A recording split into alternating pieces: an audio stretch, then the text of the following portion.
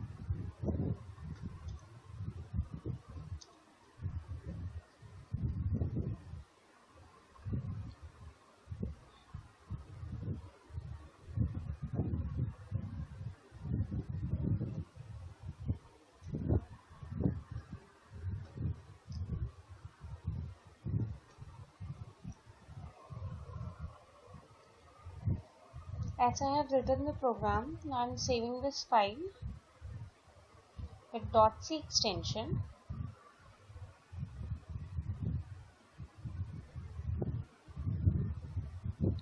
I am compiling it.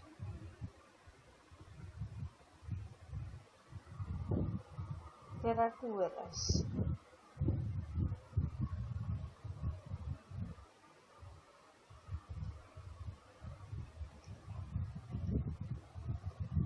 Bracket.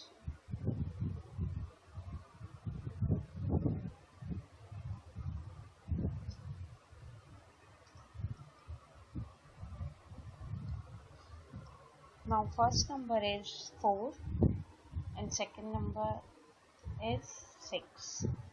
HCF will be 2. Highest common factor is 2. Now let's understand this program. Hashes are preprocessor directory which includes in header file stdio.h standard input-output header file which includes function like printf and scanf. Hash include conio.h which means it includes another header file, that is console input-output header file which include function like clear screen and getch. Void is a data type which doesn't return any value, and main is the main function of program. There is a curly braces which means beginning of program. Int is a data type which is used to store number. Now I have declared the variable I,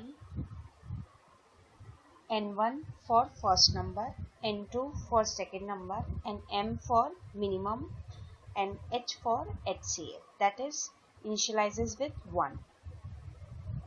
Clear screen is used to clear the screen. I have given a message to enter first and second number. With the help of scanf function, I have taken two input by using the format specifier of integer, that is %d, n1 and n2. The value is stored in n1 and n2. Like I have entered in n1, that is 4, and n2 is equals to 6.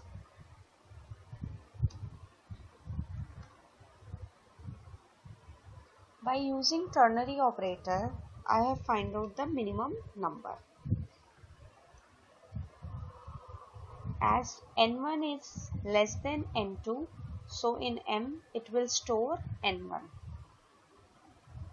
As 4 is less than 6, so m is equals to 4. First condition is true. Now there is a loop. Loop starts from 1 and it will execute till minimum condition. That means loop will continue from 1 to 4.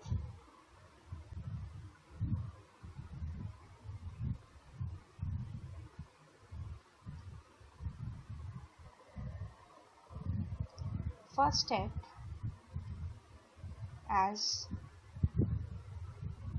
n1 is equals to 4, it is fully divisible by 1, that is equals to 0, and n2, that is also fully divisible by 1, equals to 0.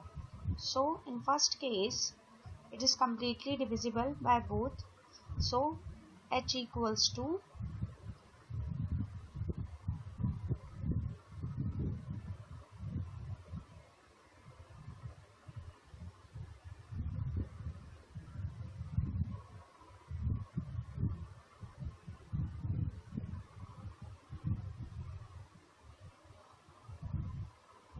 1. Now the value of I will increase, I equals to 2.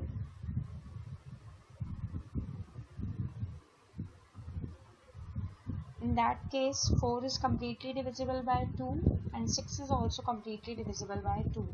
Now the value of h will be equals to 2. Now the value of I will increase, that is 3. 4 is not completely divisible by 3 as well as, but 6 is divisible by 3, but the condition is not true. So the value of I will not assign to h. Now the value of I is equals to 4. 4 is completely divisible by 4, but 6 is not completely divisible by 4. So the value of I will not be assigned to h. Now the value of I will become 5. It dissatisfies the condition of loop. So we will come out from the loop and now it will print the statement. So the result will be is HCF is equals to 2 of 4 and 6. Getch is used to hold the output of program. Curly braces close, which means end of program. Again running this program. 3 and 6. HCF will be 3. I hope you understand this program properly. Thank you so much.